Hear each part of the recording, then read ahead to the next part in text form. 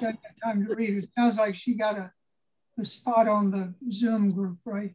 How many do you, oh, I see her there. Hi, Joan. Is the, what's the capacity? 100 apparently. Okay. And then Facebook is unlimited. So they're just listening to us now? I think they're going to be tens of thousands, John. Oh, I see. We have about 100 people coming in on Zoom, John, and we'll have folks joining us on Facebook Live now too, letting them all in as we join. And Jean and John probably know them all. No, but I reckon there are a few, certainly a few. All right, we'll go ahead and get started. We'll continue to allow folks in on the Zoom, and we welcome you all as well as our viewers on Facebook Live tonight. If you aren't already muted on the Zoom, we ask that you would mute yourself, please. No, it's okay. We're supposed to be muted, except for John. Okay. Well, good evening, everyone. Again, welcome. I am Diane Dahoney. I'm the Community Service Librarian at the Paul Sawyer Public Library. And on this eve of Holocaust Remembrance Day, we're delighted to join with Together Frankfort to partner in hosting an evening with John Rosenberg, who is one of Kentucky's best known and loved champions for social justice, and also a Holocaust survivor. There you are. We've asked Ernie Lewis, a member of Together Frankfort, to introduce John tonight. Ernie retired from state government after serving as Kentucky's public advocate, heading up the Department of Public Advocacy for 12 years. But he got his start in poverty law when he served as John Rosenberg's law clerk in Whitesburg in the early 70s. If you have questions tonight, whether on Zoom or on Facebook, please put them in the chat and we will ask those questions of John at the end of the presentation. So now I will turn it over to Ernie Lewis. Welcome, Ernie. I want to thank Paul Sawyer Library and Diane Dahoney for putting this together, and Together Frankfort as well for sponsoring this forum on the eve of Holocaust Remembrance Day. I have the pleasure of introducing a Holocaust survivor and one of my personal heroes, John Rosenberg, who has his good wife, Jean Rosenberg, with him, who's been with him every step of the way once he arrived in Kentucky in the late 60s. I moved to Kentucky in 1976, and I wanted to be a poverty lawyer, but I really had no idea what that meant. So I moved to Prestonsburg to be John's law clerk in the summer of 1976. And he, as he drove me around Eastern Kentucky, taught me how to be a poverty lawyer and put that fire in my belly that's never gone away. He's done that not only with me, but hundreds, literally hundreds and hundreds of lawyers who are now all over Kentucky and other places. I don't want to take any more time. I could talk for a full hour about John and Jean. I want to remind you there will be time for questions because I know you're going to have a lot. Please just type your questions into the chat room, and we will. John estimates we'll have 20 to 30 minutes for questions. We intend to go until 8, but I've also said to John we can go over a little bit if y'all aren't dying to get to Hemingway on PBS. So it's good to have you, and now it's my pleasure to introduce John Rosenberg. Thank you, Ernie, for that gracious introduction. It's been a few years, but then there are many heroes watching. I know there are many folks here who are in this group and probably on Facebook who have spent as much of their lives as we have working for social and racial justice. And that's why it's wonderful to be in your company. And I just so glad Jean is here with me. Many of you know her, and I won't spend a lot of time introducing her. I'm glad she's with me. Her latest project, which I've just mentioned, and you can call her if you want information, is that for the last 5 years, she's been visiting prisoners at our maximum security facility here in Martin County with a group called Prisoner Visitation Support. They visit inmates who request visitors, and they're looking for more volunteers. So right now, because of COVID for the last year, they can't visit, but the Bureau of Prisons is allowing them to correspond. And I will only say that the letters that she's receiving and from inmates are so compassionate and really wonderful to read. They're more concerned about our own welfare than their own, it seems. But that's been a really great thing for me to read those letters. So I'm really honored to be able to talk to you as a Holocaust survivor this evening. And I thought a good way to, at least to start, would be just to mention a few resources that I would otherwise forget about. The first one I brought with me, some of you know this, Arvin Donahue wrote a book back a few years back. She interviewed a series of Holocaust survivors in Kentucky. Arvin now is on a farm in central Kentucky, although she also has a house in Lexington, and is a oral history buff and is an interviewer. And the name of this book is This Is Home Now. You'll probably recognize the fellow on the cover. The photographs are by Rebecca Gale Howell, who I'm sure many of you know has become a very distinguished poet and teaches at the University of Kentucky. Married a few years ago and we were there. So I wanted you to know about the book. It's on Amazon, or if you want to drop us a line, I think it's 30, I think, on Amazon. And if you send us 25, then the entire amount goes to AppalReD. We have a few extras that we keep. Then I wanted to let you know, those of you who aren't aware, that there's a wonderful, really new Holocaust Center in Cincinnati called the Holocaust and Humanities Center. It's in the train station. It's a very impressive, much larger. It was at a private academy, Jewish academy in the outskirts of Cincinnati until the last, I think, 3 or 4 years ago, but it is worth your visiting, and I wanted you to be aware of that. I also wanted you to know that as I get started, that Kentucky, I'm proud to say, is one of only 15 states in the United States now that requires Holocaust education. And our statute actually says Holocaust or genocide education, but we joined 14 other states, I think 2 years ago, maybe 3 years ago. And I don't know how well that's going on. Jean and I went to Hazard a couple of years back for a teacher training.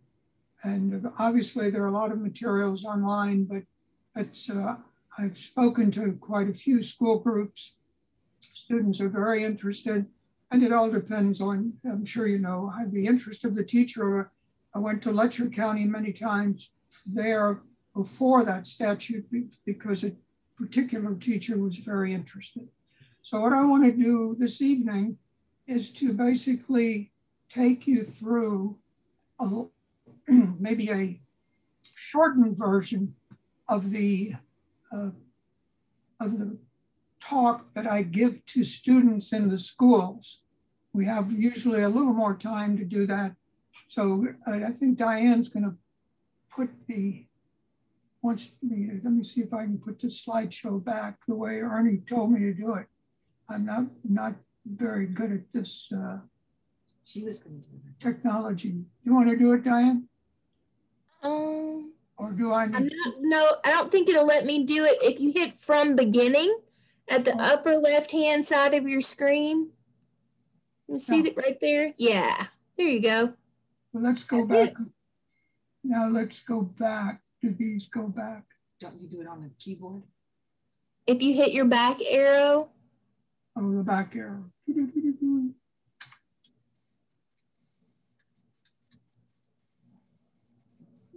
Okay, right, and then go up and hit from beginning again. Hit it again, okay. Okay. There we go. So let me, when I get to the next slide, you can tell me what to do or let you go ahead. This is a very rough map that gives you the highlight, the family locations. So the countries are obvious. We'll begin this town of Leer, L-W-E-R, is my father's hometown. It's a seaport on very near the Dutch border. So two of his sisters married butchers named Van der Weyck and de Vries, having lived in that area. So that's Leer. Here down in the Rhine Valley, in a little town off the Nahe River, is Idar Oberstein, which is where my mother is from and where my dad went to teach. This is Frankfort, which I will mention. I had a cousin living there and spent time with the family when my father was in the concentration camp. And this is the city of Magdeburg, where I was born. Magdeburg is about 60 miles from Berlin. It was an industrial center of about 300,000 people during the war with a vibrant Jewish community. So let me go to the next slide. If Diane, you want to do it, or shall I do it? Okay. So this is a photograph of my grandfather and cousins. Actually, this is so there he is. That's my grandfather, Meyer. My grandmother holding my dad, who was born in 1901. It says that, I think that the description's a little off, but anyway, one of the reasons I want to show this is just the extent of the two families. There's the Rosenberg family on my father's side and the Wexler family on mother's side. It's a very religious family. My grandmother her father and grandfather were rabbis in Germany. And there were, as you can tell, quite a few cousins. When I do this in Eastern Kentucky, I remind students that in this area, there are some very common names going back to Scotland and Ireland. You have names like Tackett and Hall and Stubbo. And today, if you go to the cemetery in Leer, Ostfriesland, you'll find many, many graves, many, many Rosenbergs and many, many Wexlers. And so it's worth remembering that the generation of all these folks were really eliminated by the Holocaust. Most of these older people obviously were in the older years of their own lives, and but the younger folks lived through it or died during the Holocaust. But this is my father, my dad. Again, says about 1920. He was probably a little older than 20. He was from a family of 9 brothers and sisters, and his father died at a young age. Two of these, one sister went to Israel, got married and went to Israel. This Ellie is the one who was in Frankfort that I'll tell you about in a little bit later. These two are the younger sisters who went to New York with their butcher husbands virtually on their honeymoon. And Ola went to Argentina. So some of them lived through it. Ellie, and then, see, I said Ola, one of these sisters, yeah, this is, went to Holland, and she and her family were killed. And then this is his brother who died at a young age also. So my father, because when his father died, And my mother and my grandmother was left with all these children. They actually sent my father to Hanover, which was some miles away. And he initially was in an orphanage through his high school years. And then he went, we would call it here a teacher education and seminary, and learned to be a Jewish school teacher and to be a teacher, but and basically became a Jewish scholar. My father was very well versed. You could, in the Hebrew version of the Old Testament, which is, we say is the Torah, you could start my father anywhere in Hebrew, anywhere, and he could recite the next paragraph from memory. So then when he finished, he was asked when we did an oral history years ago why he didn't go on to become a rabbi. He said it would have taken 3 more years, akin to a PhD here, and he it was going to be too expensive. So his first assignment literally was to go to my mother's hometown of Eder Oberstein and started teaching religious school classes. And in his religious school class, there was a 16-year-old named Gerda Rosenberg. And he started taking his meals at her parents'. Her father also, Ziesman, was a butcher.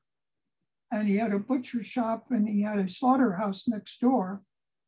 And so he had a fairly large staff. Wasn't a huge slaughterhouse, but I remember it.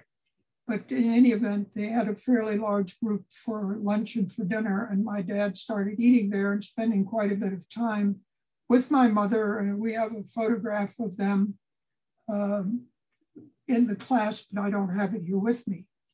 So then my father, after he had been in Eder Oberstein for a couple of years, got another position, applied for a position in Magdeburg as a school teacher and working in the Jewish Welfare Office located in Magdeburg. And my mom and he moved into a suburban apartment complex, which was just outside of Magdeburg. In fact, one of the few places that wasn't totally bombed out. And we're living as a very nice young couple. And we're still out and during the time they were living outside of Magdeburg, I was born in 1931. And then they decided, my father, I guess, decided that he wanted to be closer to his work. And they rented an apartment, which was in the building next door to the synagogue. It was an L-shaped building with a large courtyard. I remember learning to ride my bicycle in that courtyard. But we lived upstairs, and they lived. In fact, this is the cover of the Magdeburg phone book from 1938. Sometime when I talk to kids, as you know, there are still people who are the Holocaust deniers, and I always think looking at a phone book is a pretty good document. You can't read it, but it says up here, Rosenberg, Lehrer, teacher, Schulstrasse 2C. The name of the street was Schulstrasse, which is the street with the school, and it has the telephone number. And so they were very happy those early days. And I keep this slide showing my mom walking me on the left and my brother, who was probably about 2 years, this was probably right before Kristallnacht, walking in the park. And I think what I want to have you remember is that my parents, like many others at that time, were leading a very nice middle-class life. Now, during the 30s, things got worse and worse, obviously, for Jews. The Nazi Party, Hitler, started imposing more and more anti-Jewish codes. Prevented doctors and lawyers from practicing their profession. You've seen the signs, no Jews allowed in the store. Things got worse and worse. Hitler was quite manipulative. It's interesting if you have a chance to look at the PBS series, Rise of the Nazis.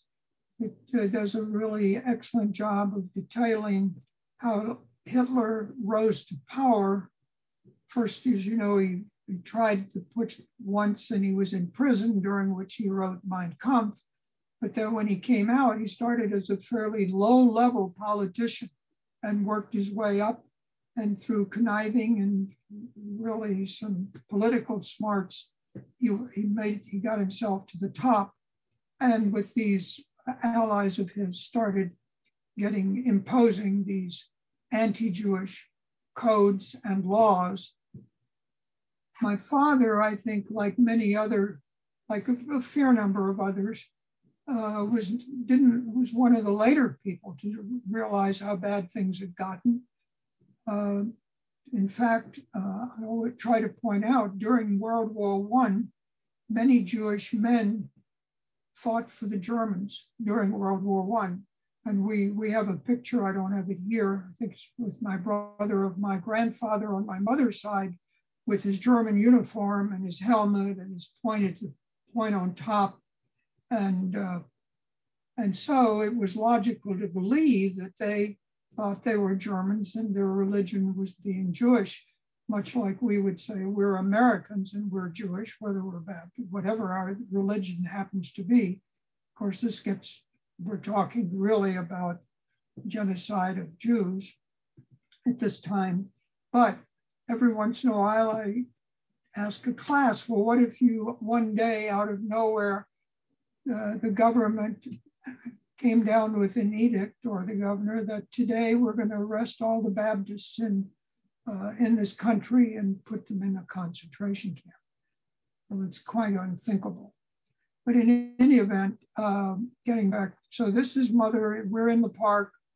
And I think my parents were really quite protective, because my own recollection before Kristallnacht is not filled with bad memories. I know my parents had many friends, had a lot of parties. They were young. I had friends I played with. And so I think my dad finally in about 1937, which was pretty late in the game, went to Berlin and stood in line for a couple of days to get his papers and get to leave the country and to get permission. But then he came back to Magdeburg.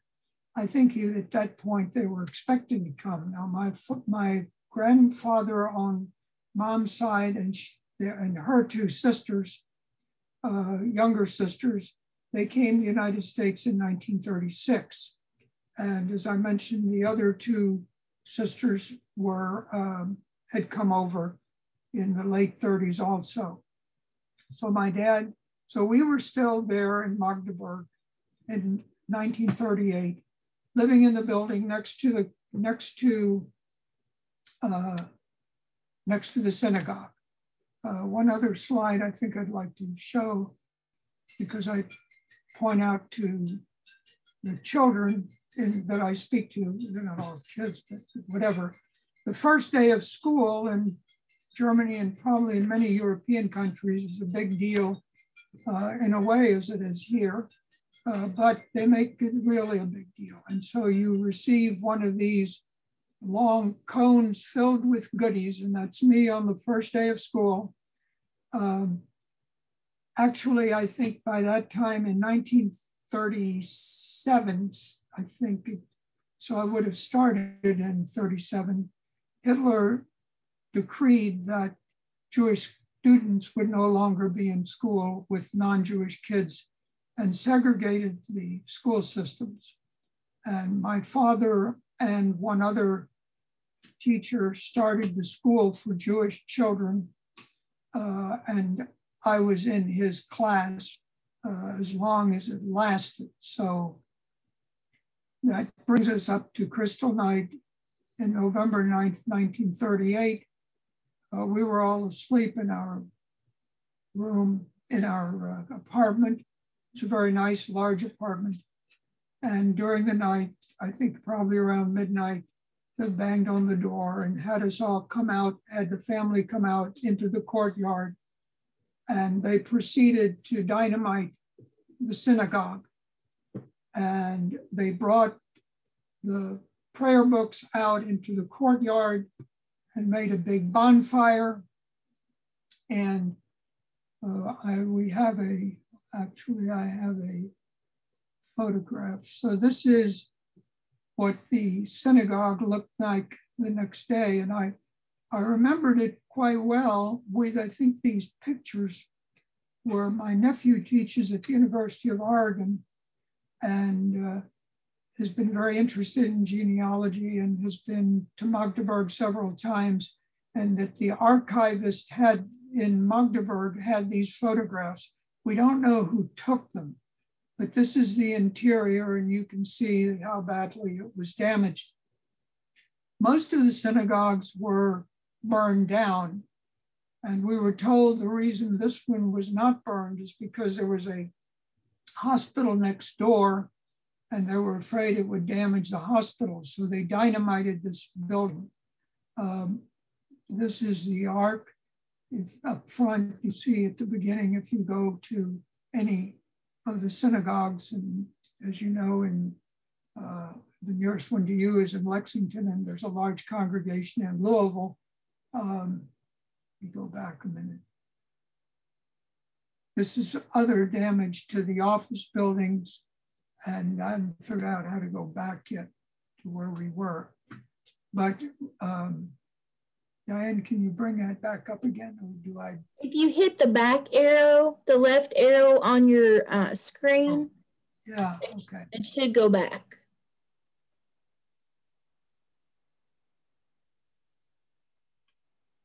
Or if you hit exit, you can hit exit again. There you go.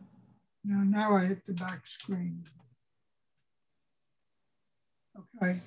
So while this was going on, we were standing out there in the courtyard and my mother was holding my 2-year-old brother and I was there and my dad, I was standing there. And we think his brother, his mom had been living with us. I don't recall her being there, but in any event, my mother, while we were there, my mother asked this Nazi goon with his rifle or whatever he was carrying whether they were going to kill us.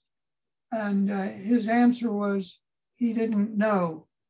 And so I thought she didn't have any problem asking him. And so, but it's memorable.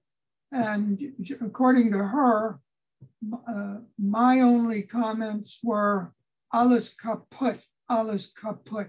Everything is broken.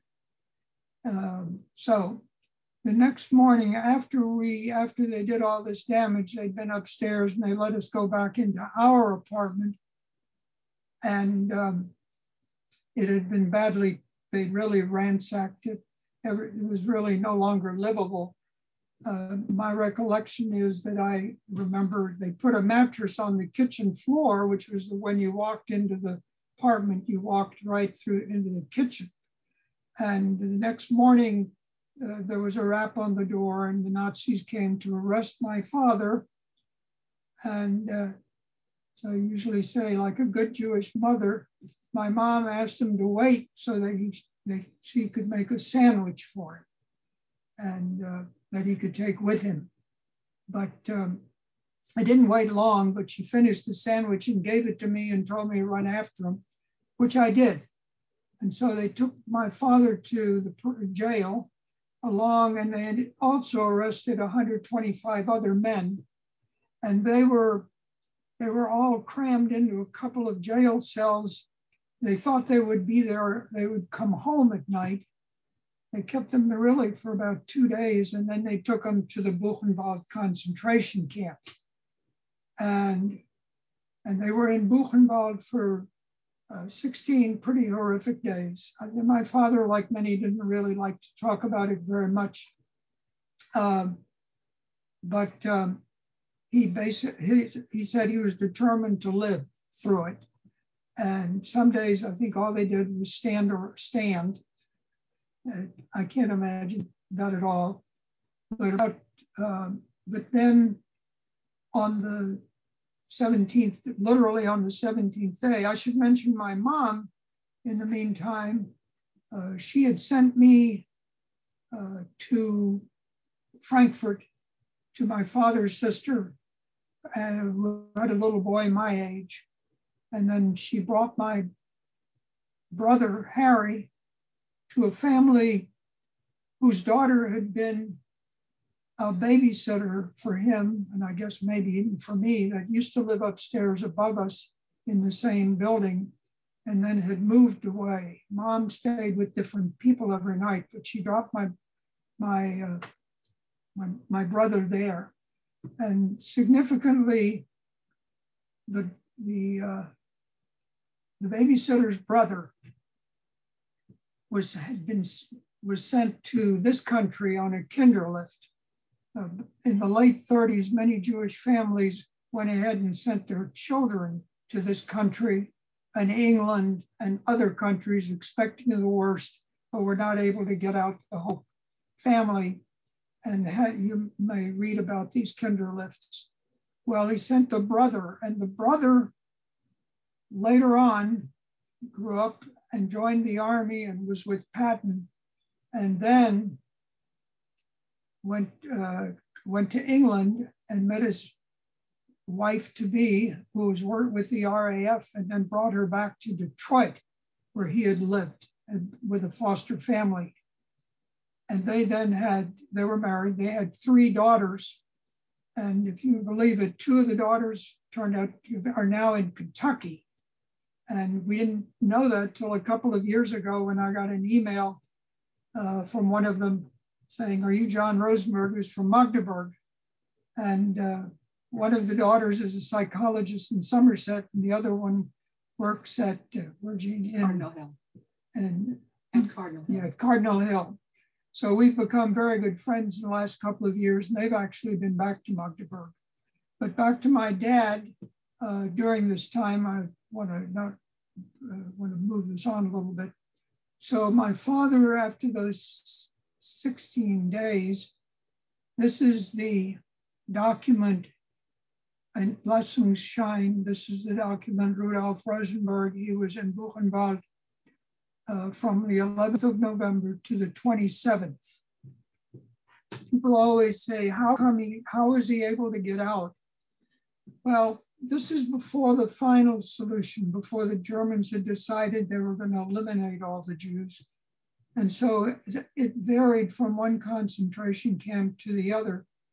But in my father's situation, about 25 of those 125 people did not make it. Some ran into the fence, some went crazy, and some were killed. But luckily, he and close to 100 of the others were released, and he was given 30 days to get out of the country. And so, because his sister, I think, had the one who was in Rotterdam, and he had that connection and had a passport, he took us to Rotterdam. We did not to live with the family, but to live to go to a detention camp. The Dutch government had set up detention camps in various places because so many Jews were coming from European countries and hoped to get out and were just there. And so in our situation, the detention camp was the overnight hostelry for the Holland-America line. So if you were going to take a cruise ship from Rotterdam the next day, you'd spend the night in this place. If you had a nice cabin on the ship, you'd get a nice overnight. And we were probably in the middle. Our family was in a little cubicle with 2 bunk beds on one side and 2 on the other, for my mom and for my father, and then for Harry and for me. And And so there we were for about a year. My father started a school there. I'm going to backtrack just for a minute about my father because it's relevant to our leading.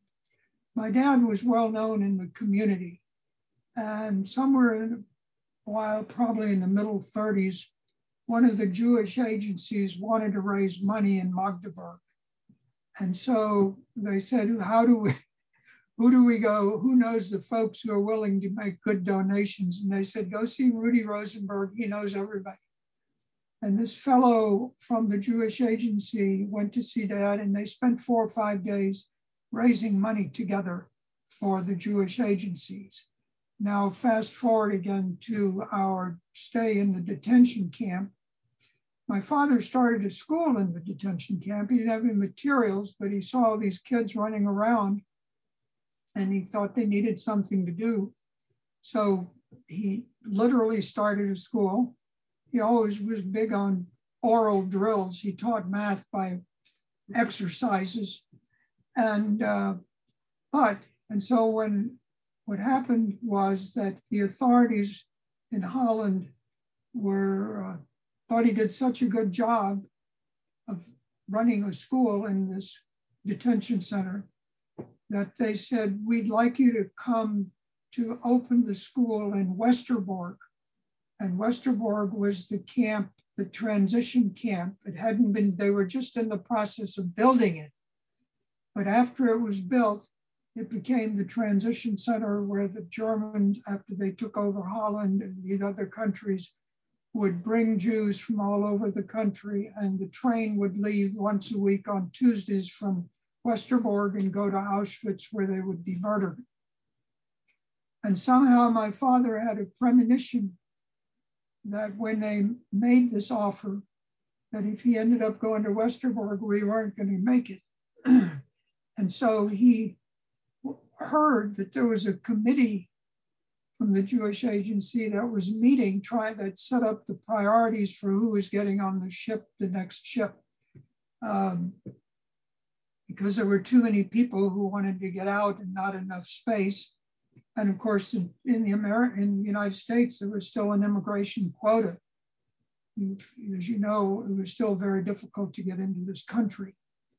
And for example, my 2 sisters, it was very hard to find anybody that was willing to sponsor you. His sisters in this country had no real, they just had their first jobs, and you had to show that you could support somebody. So anyway, when my father had this, when he heard about this group that was prioritizing who would get on the ship, he said he made it his business one day to go down and find the committee. And at the end of the day, he went and he saw after the last person had been interviewed, he knocked on the door and they said, come in. When he opened the door, the fellow said, Rosenberg, what are you doing here? And it turned out to be the very person who had gone fundraising with him back when in Magdeburg. So Daddy told him what he wanted to do was go to the United States. And he said he would see what he could do for him. Now, we'll never really know.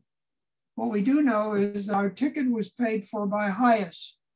And if you know about HIAS, they do refugee work all over the world. Now that back then, I think they worked primarily with Jewish refugees. But I always tell folks, if they have a little extra money after hearing the story, make a donation to HIAS or make a donation to the Jewish Fund for the Righteous, which is supporting non-Jewish people who help to house or otherwise help Jews escape and took care of them during that terrible period. So that's probably the end of the story. So at that point, we did get out on the next ship and made it to this country and landed. When we landed in New Jersey, all the flags were flying, and we thought this was a wonderful welcome for us. It turned out it was George Washington's birthday, now called President's Day. And we were met at the ship by my mother and my mother's sister, who gave me a quarter and said, "It's a lot of money, take care of it." And just quickly at that point, we moved in with her father and the two sisters in Washington Heights. My dad had difficulty finding a job. Nobody told him how to become a school teacher in this country. So he went to Spartanburg, South Carolina, and Gastonia, North Carolina, became a sort of on weekends, a para-rabbi. They didn't have a rabbi, and helped conduct services. And he was still, and during the week, he was sweeping floors as a janitor in a textile mill. Over time, he worked his way up, and it was one of those great stories in Spartanburg. People were very welcoming, but if you can remember, if you can possibly imagine moving from a culture where you were well accepted and knew no English, and were suddenly plunked down in a segregated society in Spartanburg, South Carolina, and asked to understand the culture and what school kids did after school, and whether you should send your children home to a party or what was the right thing to do. It's a big load. So I should probably stop there, because I think I've gone 40 minutes, and that's longer than I expected. So I could keep going from there, but I think probably a good point to stop. Oh, wait a minute, I should probably show you I think there are a couple more slides on here. This is a slide of Magdeburg, which was badly bombed out. And interestingly, the cathedral was left intact. And one year we were there, Jean and I took my mom back to Magdeburg and to her hometown. And when we were here, we were told there was an exhibit to the Jewish congregation in a nearby museum, and we went to see it. And that's where I saw there was a diary from the rabbi that I was able to read the beginning of. It was in German. And we later, through my nephew, was able to see the rest of the diary in German. It's been translated. There was actually a PhD thesis by a fellow in Australia who did oral histories of the Magdeburger Jews, and a lot of those interviews. And this is a memorial where the synagogue stood. In most cities, Lair included, there's just a memorial. There may be only a plaque on the wall of a store that shows where the synagogue was. And there are no real European Jews left in Magdeburg. However, a congregation of Eastern European Jews and Russian Jews has come back to Magdeburg, and I'm told from my nephew that they're building a new synagogue, which will be dedicated in 2023. And I think that's the last. There's one more slide. This is a photograph. My mother is from a very picturesque little town, Niederoberstein, and they built a church into the mountain. The story is a lover's leap. A fellow was unhappy because his girlfriend left him, and he jumped off the top, and where he landed is where they built the church. Now ask Ernie what he had. Okay, it's up to, I'll turn it over to Ernie, and I'm glad to keep going or to have people ask questions. Is that okay? I think you're muted, Ernie.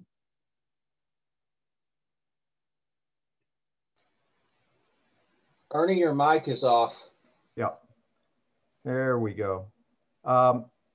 John, that was terrific. Please put your questions now into the chat room. And while you were doing that, John, I've heard you talk before about coming into New York Harbor. Can you reflect on that? Well, I mean, I think as a 9-year-old, the voyage itself was quite an adventure because when we left people are looking for mines. And then during the journey, I was able to see the first colorized film, which all of you know, I think produced in Hollywood. It was The Wizard of Oz. And you didn't have to know English very well to understand the plot, I think. But that was pretty much, but when we learned, I don't know that, I think for my parents, it was really, this is really my parents' story. And I'm sure landing there finally and having, my dad's sisters found a sponsor, finally found a sponsor, a very distant relative who was an architect in New York. And my father always said he went to see him afterwards and to thank him. And basically the conversation was that my father thanked him and he said, "You're welcome," and goodbye. And that was the end of that.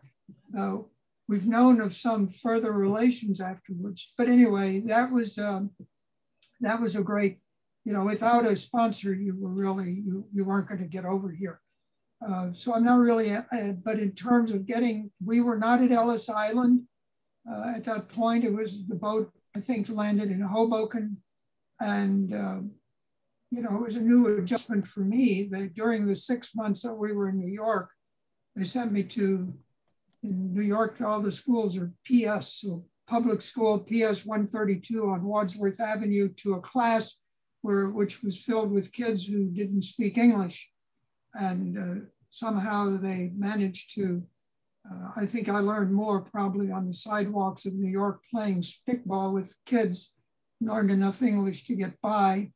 And, but on Thursdays, we had to wear red, white, and blue for the auditorium. I mean, the war was on and it started. And so that was an interesting experience. It was totally different to get to North Carolina. I don't really have much more of recollection. I suppose the other thing that's worth mentioning is that my name in German is Hans and my brother's name is Horst. And we came off the ship and we were walking through, as I understand it, and I remember a little of this, he said, you're Hans, you're now John. Horst, you're now Harry. And basically that was the way it happened.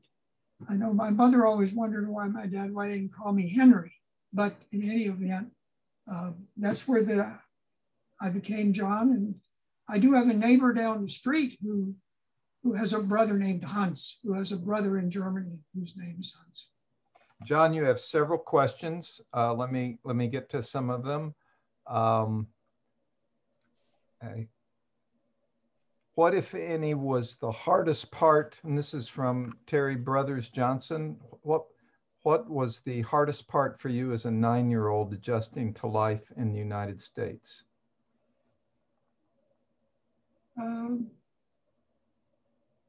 I think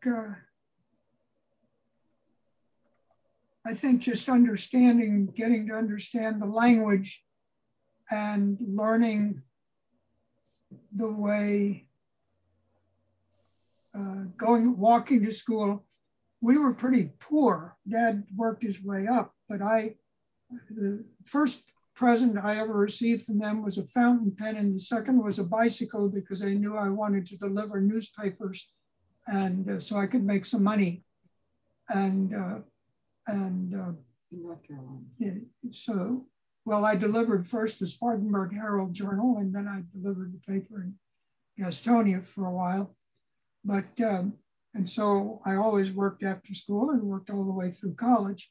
But that's really what I remember. I think I had very caring elementary school teachers when I came in those early grades, since I couldn't speak English very well, but I understood.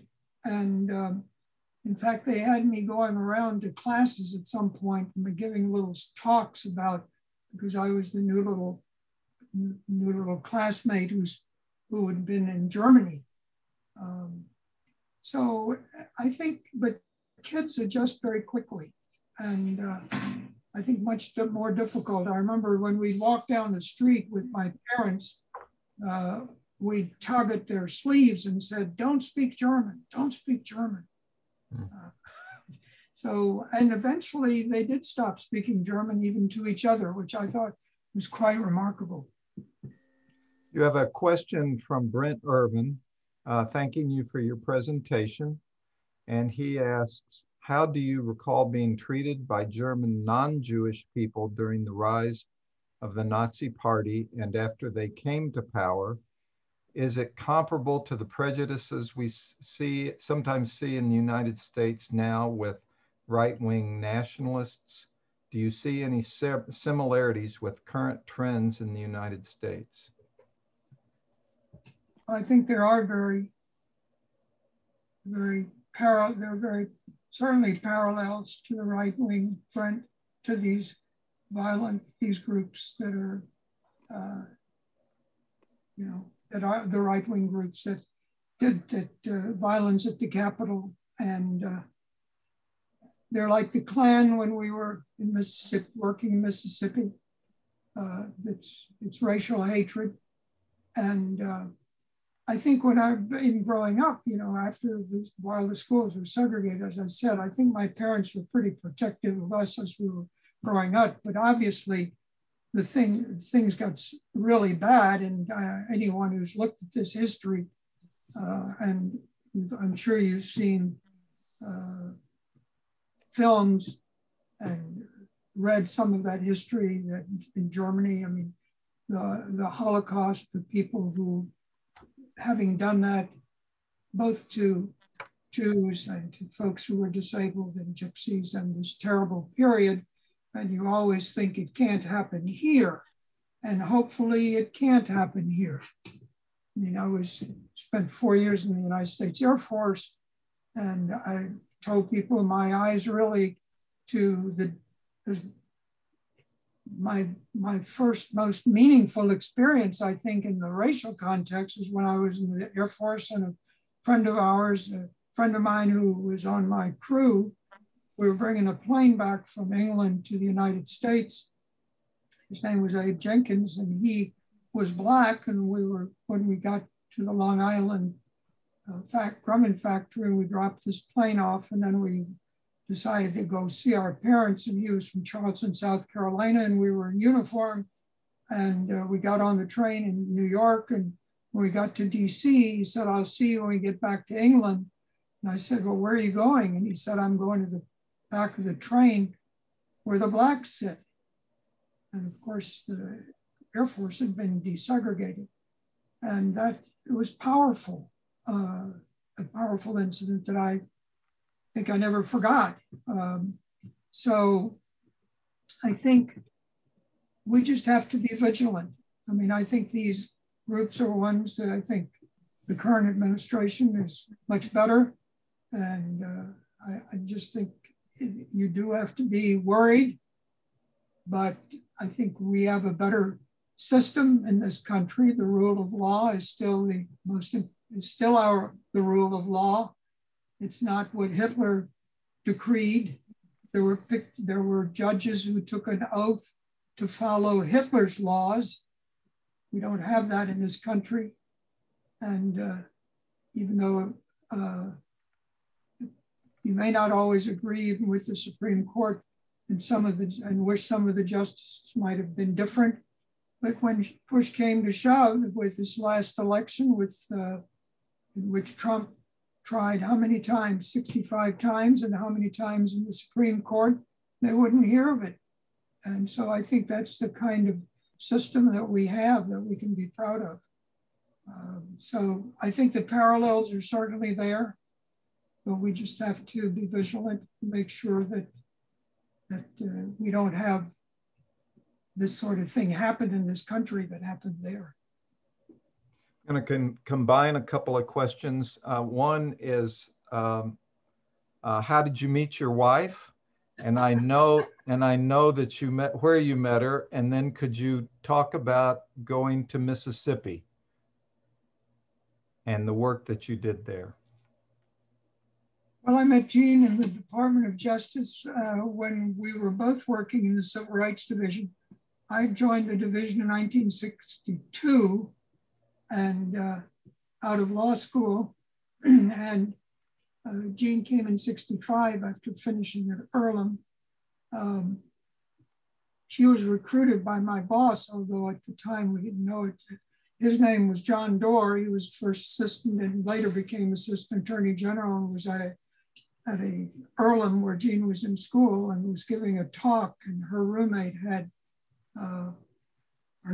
Dorothy Landsberg, who became a lawyer, was going to introduce John because she worked for him for the summer, and then she chickened out because she thought they would tease her, and so she got Jean to introduce John, and so then he recruited her to come to work for the division, suggesting she might like the establishment instead of just being this troublemaker,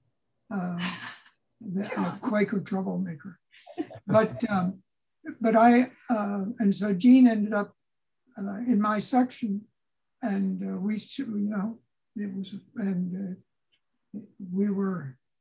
then started, at one point we worked on this. I think John Doerr made sure that periodically she would end up in a location where I was trying a case or was working. And so we worked together on several of those cases. And one of those, at one point, we'd worked together and she'd gone back to Philadelphia. And there'd been a bombing of my former classmate, Julius Chambers, who started the first integrated law firm in Charlotte.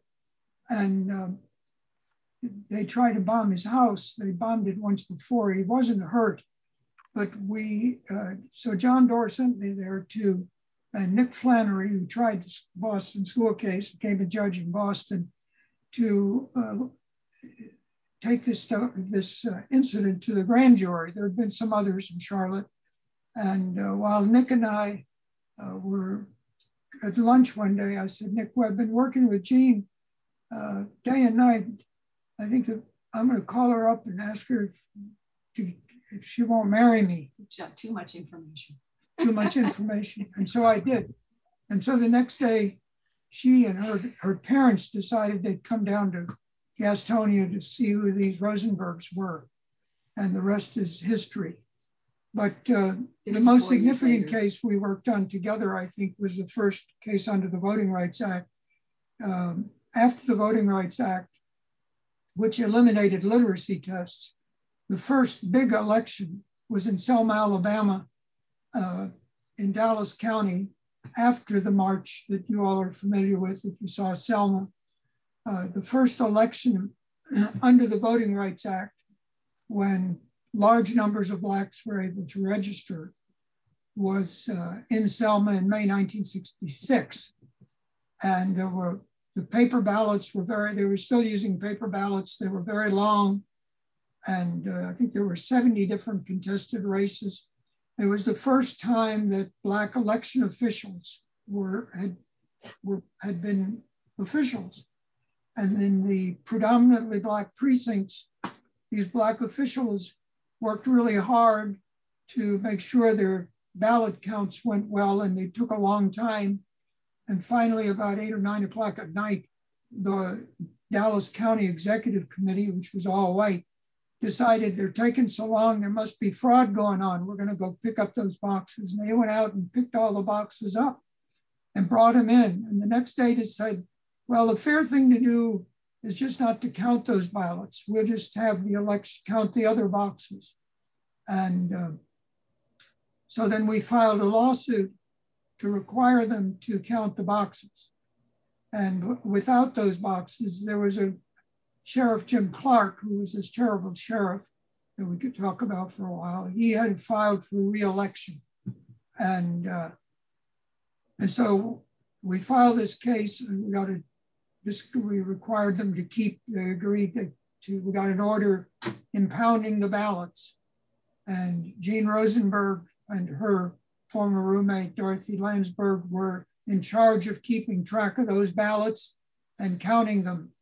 And it was in the Dallas County Courthouse. And the Dallas County deputy sheriffs kept wanting to take them out to the cemetery and to take them out.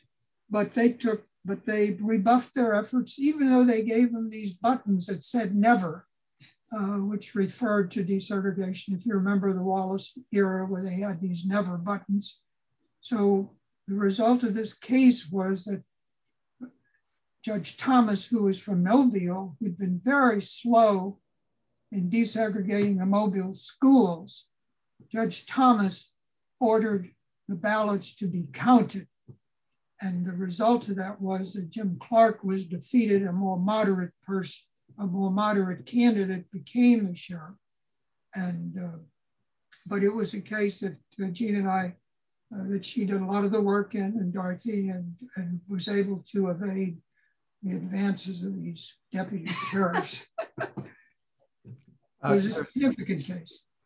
There's two questions I'm going to combine together. One is,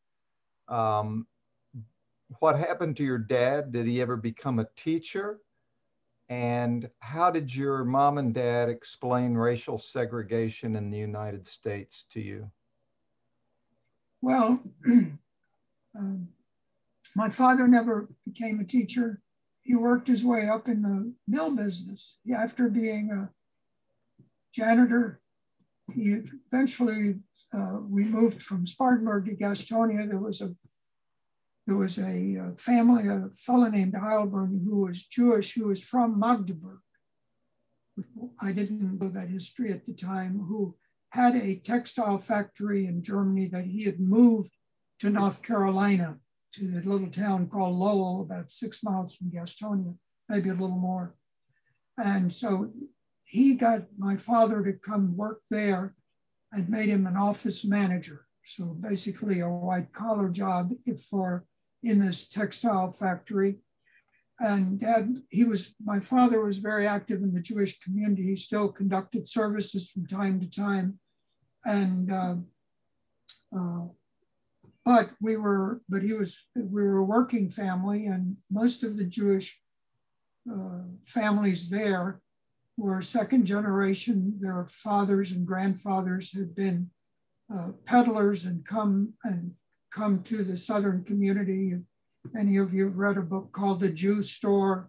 Tells kind of a paperback. It tells the story of a family from New York that moved to Tennessee. I think partly it's sort of a combined fiction, nonfiction story. Anyway, my dad did not become a teacher, but continued to read a lot, very bright, spent a lot of time in the community. And then, and mother, my sister, who is on this thing, was born in 1946.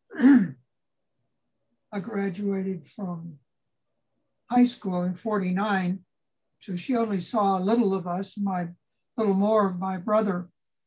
But the question about how did they explain segregation, excuse me, I think what happens, at least then, you take the society that you are sent to, and my parents were so grateful to be in this country that it wouldn't have mattered where we were. I tell us that if that was the system in Gastonia, North Carolina, that's the system they were going to live in. And in truth, and the Jewish, I think all of us, when we think back, wonder why the Jewish community, most of whom were store owners, weren't they more aggressive about trying to move towards integration and to criticize segregation? But they themselves at that point couldn't get into the country club. They were well off, but they couldn't get into the country club. And so I think, as I said, this incident with Abe Jenkins had more of an impact on me. So I think my parents accepted the system as it was. I would say, I tell people when my parents were naturalized, in 1945, they studied hard for those naturalization exams. We went to Charlotte, North Carolina, to the ceremony, and they became American citizens. And after that event, we went across the street to the Piedmont Diner to have lunch. And that was the first time in this country that we had ever been out to eat as a family, because we didn't have any money, because they were poor. And that day, it was so significant for them. So, long way to say, back then, if segregation was the way that the system worked in Charlotte and Gastonia, they accepted it. And I think I accepted it. And at the time I went to Duke University on a tuition scholarship. Duke was still a white school, but law school, after I came out of the Air Force and went to law school, one of my good friends, I think I'd mentioned, was Julius Chambers, who was #1 in our class, who was Black. We had 5 Black classmates in law school. And it wasn't an easy school. That was a statewide, a very good law school, but the attitudes, certainly of the students, was still very conservative at best. And there were very few of us who became friends. Julius and I became friends for many years. In later years, he was also the general counsel in NAACP Legal Defense Fund. Then he started the Civil Rights Center at the University of North Carolina School of Law. He died a couple of years ago, and the center is now named in his honor. He was a remarkable man.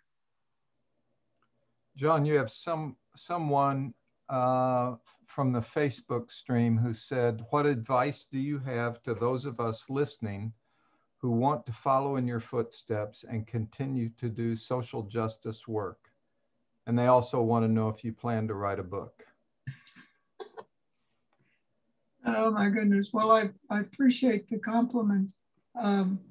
You know, to me, it's you live the great American dream. I couldn't have had a career that's more fulfilling, and where we are paid to do some of that. But in more recent years, I haven't been paid, but I just feel very fortunate to be able to help people.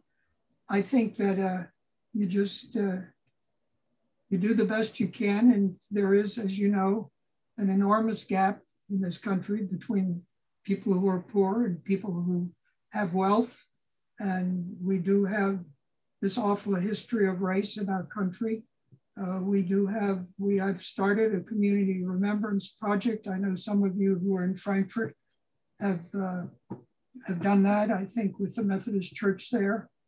And we know that there have been some lynchings in Eastern Kentucky, which we want to look into and confront that history in this area so that we can be looking towards a better future. And I think the opportunities are certainly there. I mean, there's so many wonderful ways to spend your life, whether it's as a school teacher or as a social worker or in the law. Ernie's had a wonderful career himself. Most of the lawyers, I'm proud to say, who've been with AppalReD and worked with me, most of them have stayed in public interest work, whether as a public defender or in civil legal services. Very proud of what they're doing, but I don't think it's, I think you just have to be aware. I know that college educations are very expensive now, but now there's still the loan forgiveness program for people who have worked 10 years and in a social services setting.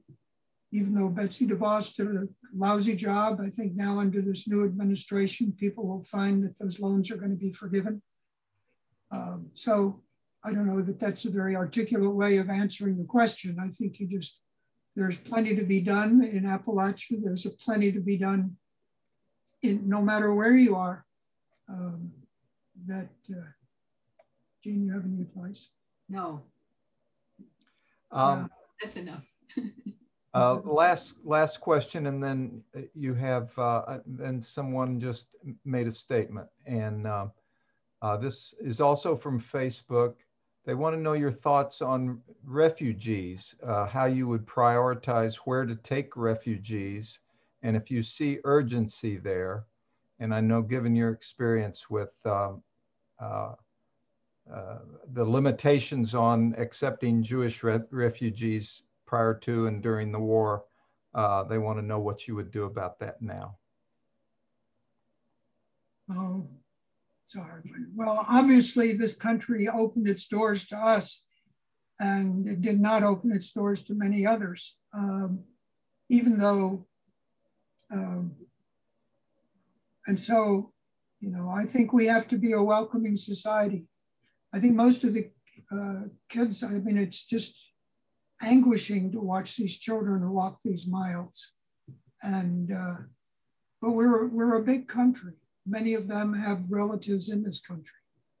And I think, I think the children probably are the most important. And I think we have to help these countries where where these problems emanate, so that people can live where they want to live without worries about gangs. I'm not telling you anything you don't already know, I don't think. I mean, if you're leaving a situation where politically where you can't live a productive life, you're going to have to, you leave. And I think this is a much more humane administration. And I think we have a lot of room, and there are a lot of welcoming families. There are a lot of welcoming groups that are working with refugees. And so I think it's very, very difficult. I mean, I know that everybody watching probably has to empathize with the problems around the world. I mean, whether it's Sudan, whether it's those hundreds and thousands of people off the coast of Malaysia where they had the fires, and so many places where folks are living. Yemen, I mean, where can we, you just, in the end, you just have to do I think, help as many folks as we can. And there are not always any magic solutions to any of these things. I think donating funds and helping, I mean, we had a terrible flood here in Eastern Kentucky recently, just coming on top of the ice storms that we've had. And families have lost all their homes and all their belongings. And some have just built back and then lost it all again. And so, you know, you want to try to help those folks that are close to you as much as you can. And even though these other problems persist out there, and I don't think I have any more of a solution than anybody else. I just think we have to be welcoming as much as we can, let folks in, help them when they're here, and work on the problems in these other countries, and so that they can go home and want to stay there. These people don't want to live, they wouldn't be coming here, they wouldn't be walking 2,000 miles if, you know, I don't see how it's beyond me. But I'm not telling you anything that you don't know, but it's, I certainly appreciate being with all of you. I wish I were a little more articulate, and I'm sorry that I hope some of these long answers don't bore you to tears, but I'm glad to stay as long as you want to stay. I want to make sure and read Karen Armstrong Cummings, who's with Together Frankfort. I don't know if you saw her comment, but she said, just a note of respect and appreciation. Many thanks to John and Jean for sharing their evening with us. And John, your story is so profound that it's hard to articulate a question. When in college, I focused on that period of history and did a study abroad in Poland, the former USSR, and East Germany. We toured Auschwitz, Birkenau. No one could speak, a bunch of college students from Western North Carolina. When we got back on the tour bus, we didn't speak for the entire trip back to Warsaw. I so much treasure hearing your story. Blessings to you both, and thanks to the library. So Wow. And everybody is still on who started with us. So we thank you both. You didn't lose anybody at 8 o'clock. John, before we wrap up, could you tell us again the names of those organizations you suggested for people who would like to learn more or get more involved? I believe one of them was the Jewish Fund for the Righteous. What were some of those organizations? The other one, the group that paid for the ticket, is HIAS, H-I-A-S. I've forgotten what they did. I mean, if you Google HIAS, you'll find them. And they do extraordinary work with refugees around the world. I would like to, I guess I would just add that, it's a personal story, but it doesn't account for how many others. I mean, there are the stories of the survivors. If you have an opportunity to visit the Holocaust Museum in Washington, I'd urge you to do that. I think the one in Cincinnati is worth doing.